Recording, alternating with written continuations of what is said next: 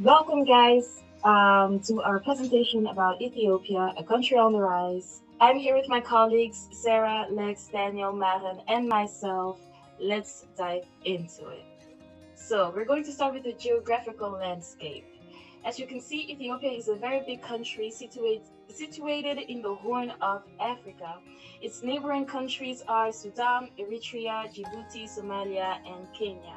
The capital of the big country is Addis Ababa, and it lies in the center of Ethiopia in its highlands. The altitude is 2,355 meters, making it the third highest capital city in the whole world. You can see the flag right next to it. It has different colors with different meanings, such as green stands for labor, development, and fertility. Yellow stands for hope, justice, and equality. Red stands for the sacrifice of freedom, and blue is for peace. The yellow stands for the bright future of Ethiopia. Then you have Lake Tana, which is very important because it's connected to the Nile. Also, it meets with the White Nile that comes from Sudan. A Great Rift Valley is very important because it gives us a good understanding of mankind and its evolution. We're going to go further with the political landscape. You have four branches, as you can see.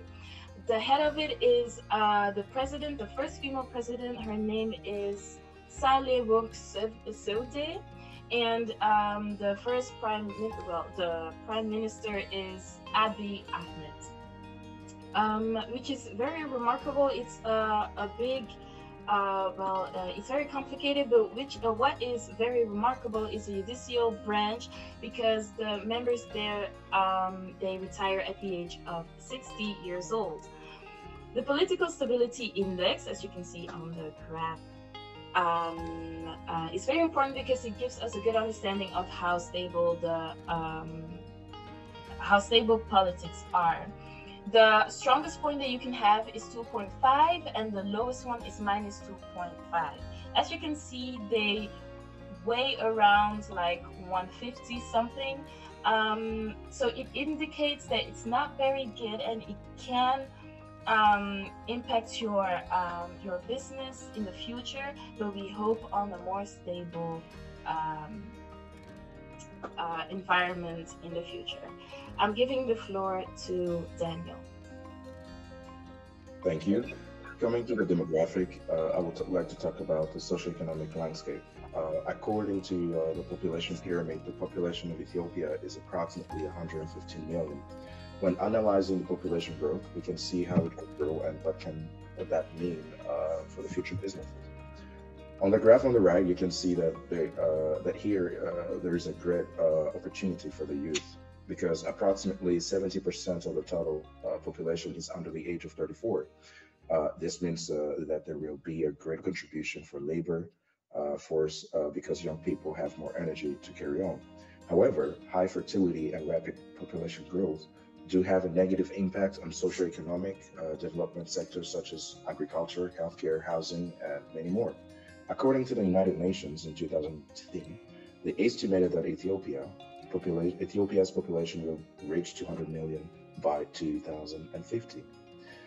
As I go forward to the next slide, technology in Ethiopia is growing fast, but Ethiopia wants to be Africa's next innovation capital, competing with other developed nations such as Kenya, Nigeria, and South Africa. The Prime Minister of Ethiopia, Minister Abiy Ahmed, has implemented progressive policies in business, finance, and telecommunications. This expansion has resulted in poverty reduction in both urban and rural areas. On the other hand, Ethiopia lacks the communication and financial infrastructure designed to sustain these digital innovation policies. As I go forward to the education part, Ethiopia literacy rates are significantly lower within the African region and globally in average.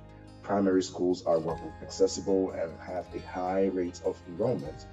However, secondary schools enrollment is declining due to a lack of proper financing, teaching staff that becomes short, facilities, and space. The public school system is really weak in general. For example, overcrowding is a common thing. I pass to Sara. So now I'm going to talk about the 3 business sectors you can invest in Ethiopia: manufacturing sector, tourism sector, and processing sector. So Ethiopia's manufacturing sector is very important to the country's economy, processing food, textiles, beverages, tobacco, chemical goods, footwear, soap, and leather are among the products produced by companies. Tourism sector, so the tourism and services sector generated 5.5% of Ethiopia's GDP in 2006, with private enterprises playing a key role. The government is encouraging tourism as one of many efforts aimed to eradicating poverty and boosting economic development. Ethiopia was designated to the world's best tourism destination by the European Council in 2015. Food processing sector, so the food sector brings a lot of money for the government. Meat, butter, milk, frozen food, fresh fruits, bakery products, sugar, cheese, all very popular food factory products. Approximately 1 million people work in the food processing business in Ethiopia. Going to the cost of doing business, according to the global business setup experts, if you want to start a business in Ethiopia, you will have it comes with costs and fees. So to start up in 1 year, it would cost around $8,700, and the average fees and costs amounts to $800,000. This includes business incorporation and opening a local business account at a bank, and all government fees that come with it. And moving to the best locations in Ethiopia, you can go to Hawassa and Addis Ababa. Hawassa is a wonderful location for business. It is also one of Ethiopia's most popular tourist destinations.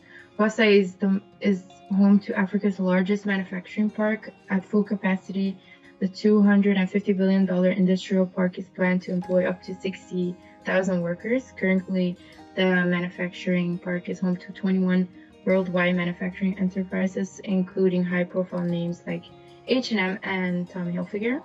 And Addis Ababa, this is Ethiopia's largest city, which has a population of 2.5 million people. The city rapidly is expanding with skyscrapers, offices, shopping malls, hotels, and roadways that are still being built till this day. And with these eye-catching architectural buildings, something that Addis Ababa may become Africa's new Dubai. I'll give the floor to Maren now. Thank you, Sara. I'm going to talk about the different ethnic groups we can find in Ethiopia, because apart from being united by pride and patriotism, Ethiopians also share connections, since all of their different cultures and traditions can be combined under the term Habesha. A few examples of the 80 different tribes and sub-tribes that are documented are the Oromo and Amhara, which represent 70% of the population, and other ones are the Tigray, Tigrinya, and Sidama. Ethiopians are very proud of their Habesha identity, since they have never been colonized and have therefore been able to keep their unique cultures. Since 1995, Ethiopia is subdivided into different states, where every state represents an ethnic group. This can be called an ethnic federation and is constructed to give ethnic groups political independence.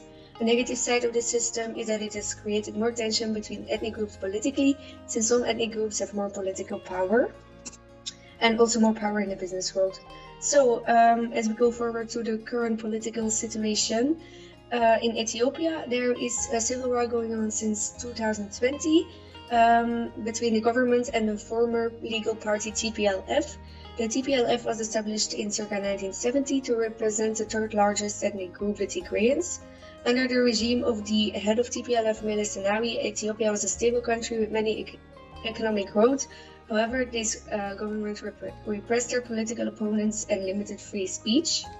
The Prime Minister Mr. Abiy ordered a military offensive against the Tigrayans and declared a 6-month state of emergency in Tigray. In the months that followed, both parties gained terrain on the other, but there is still no clear winner.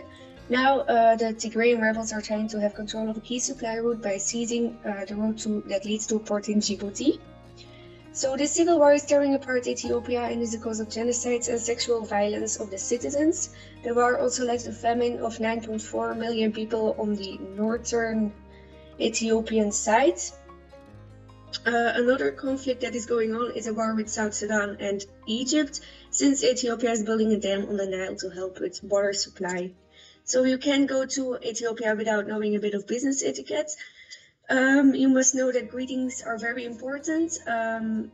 Do not rush a greeting, and also when greeting someone, shake their hand with either both hands or only the right hand, and always make eye contact. Also, small talk is important, and Ethiopians are non-confrontational and are really indirect. So if they apologize, it is not with words but with actions. And also a different quote to remember for doing business in Ethiopia is: foreign connections are generally viewed positively within Ethiopia, as they are often associated with aid and continued investment. Now I'm giving the word to Lex. Thank you. Now let's talk a bit more about the economy of Ethiopia. Despite being the second most populous country in Africa, Ethiopia is one of the fastest growing economies in the world.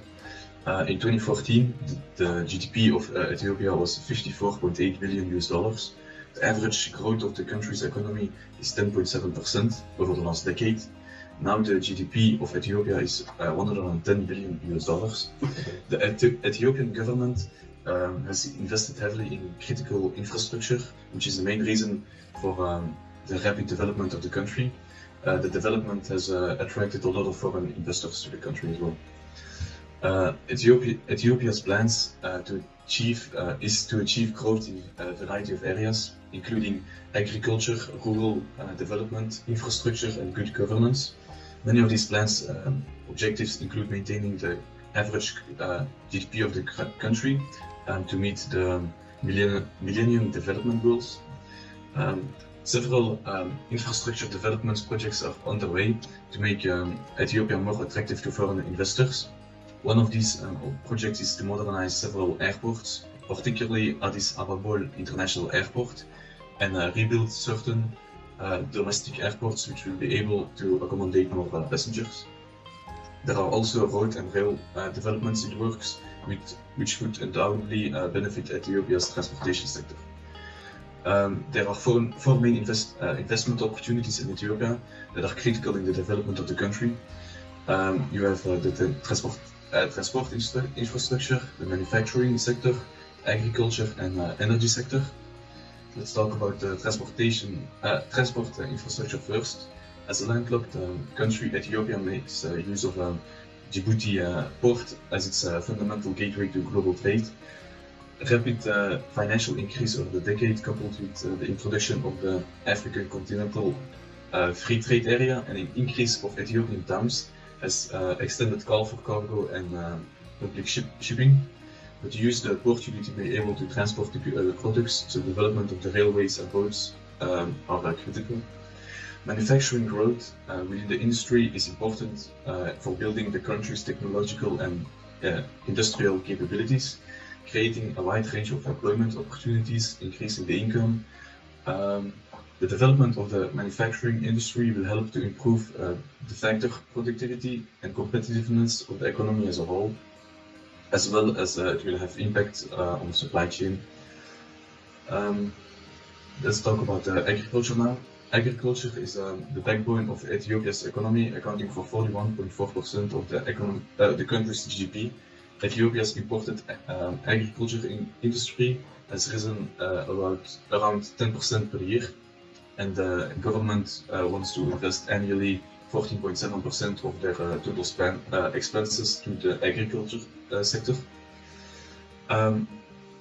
Ethiopia is a significant renewable energy resources that can help it achieve its goals for countrywide electrification.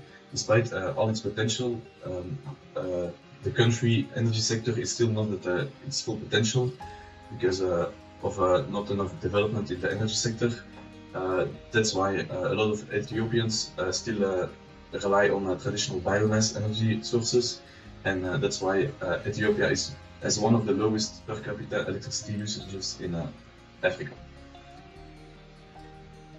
Thank you for listening, everybody. This was our presentation for Ethiopia.